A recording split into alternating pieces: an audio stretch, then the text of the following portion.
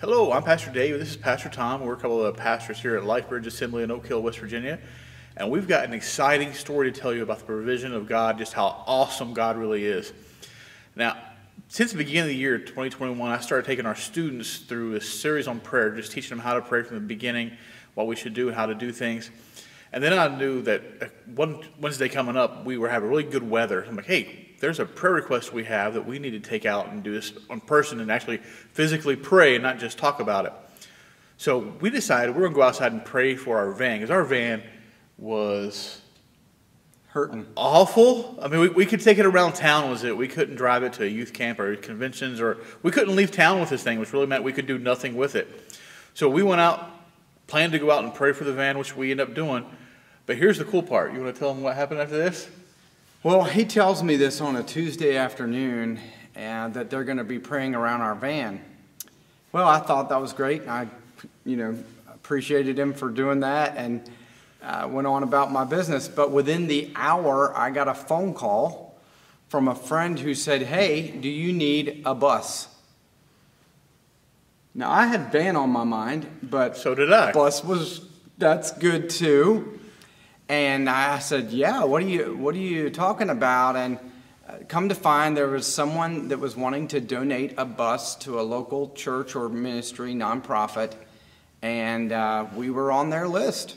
So I contacted the guy, checked it out, and lo and behold, we have a 17-seat passenger bus that's better than the 15-passenger van we had, and it works and runs, and it was donated to us for free. Oh, there's even more to this story, though. Here's the best part about it. Not only did we get a new-to-us vehicle, but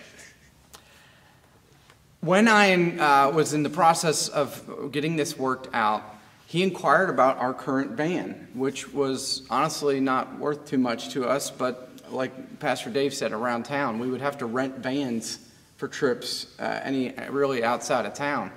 And he said, "So what are you doing with your current van?" I said, "Well, we're not needing it." It's sitting there collecting dust. Would it be for sale? And I said, "Yeah, if you would like it." And he said, "How much?" And so I told him $800 is what our board had settled for the van at its worth, which wasn't much, but it was. He said, "Hey, I'll give you $800 for it."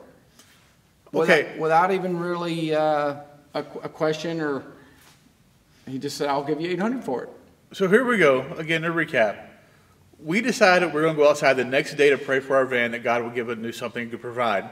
He answers before we had a chance to do this, and we get a new vehicle to us and money on top of it, and take the other one hold off. I literally told my kids this story, and they were like, "Wow, that's so amazing." I said, "Yeah, but the thing is, I actually said to God, we haven't prayed yet. We haven't circled the van yet, and you already answered. You're ahead of time." It's just incredible. I mean, nothing to get taking a van away. We get money out of it. What a good problem. And it's amazing. I mean, this is shows our God is too good. He is too ahead of time. I don't think that's actually possible. But hey, just to show you, I mean, that's something great that can happen. As long as you spend time praying, seeking after God, He knows our requests before we even say them.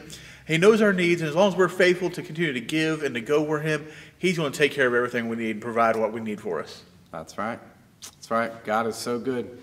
Thank you, Lord.